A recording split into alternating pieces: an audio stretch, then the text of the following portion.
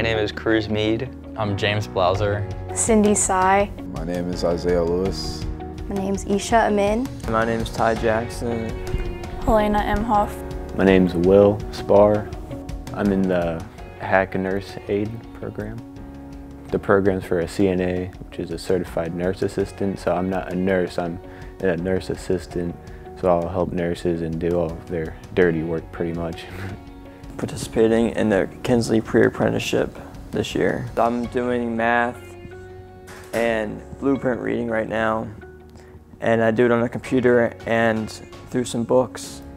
And then next year, once I enroll in the actual Kinsley, then that's the apprenticeship class. I'm participating in dual enrollment, and I'm taking my classes at Harrisburg Area Community College. I thought it would be a good opportunity to get a head start for college, because I heard some people could earn enough credits to skip a whole first year and go into their sophomore year of college right off the bat. Well, I take it virtually, so it's a weekly thing. Every week there's a lesson or two and you have to take notes on it, and then at the end of the week there's a test. There was a course that I saw, it was medical terminology, and I thought that it would help. Well, I have 3 periods here, and then after that I go home and then take the course, and that's pretty much it. It's at York Tech, and we do auto technician, we work on cars and learn what we're supposed to do in the real world. We use ratchets, we use wrenches, do oil changes, and basically everything you need on a car, we do it. We have one student that never worked on cars in his life in the class, and it's amazing how much he's learned so far. It's just wow. I'm here for the Pulse program in Hershey. We actually leave early, right after 5th period, and we drive up to Hershey. We go through lectures for about an hour and then do PBLs, which is problem-based learning, where we go through a situation with a hypothetical patient and we try to diagnose them and figure out stuff about their condition. I am doing an online course where I will become certified to be a phlebotomy technician. I want to become a physician's assistant, so doing this program will allow me to have patient contact hours.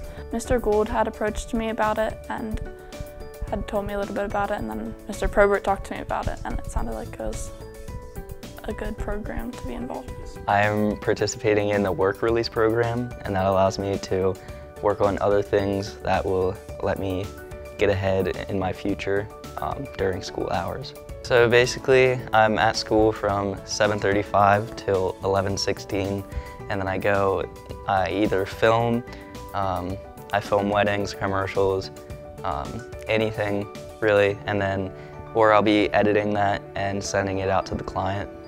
By the end of this program, I want to be able to teach myself different business techniques that I can use to get more clients, and different film techniques to spice up videos and make them more interesting. Yeah, I'm definitely going to try to get a job in the nursing field as a CNA. So I'm hoping to get work release coming up, get a job, and make $14, $15 an hour in high school.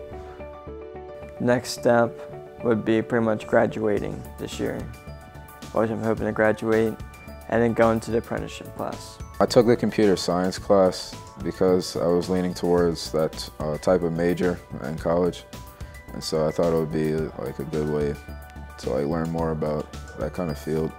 Yeah, I would recommend it because you can earn college credits while you're in high school, and even if you don't want to go to HAC, I don't plan on going to HAC after I graduate from high school, but I can transfer those credits and then save some money at another school.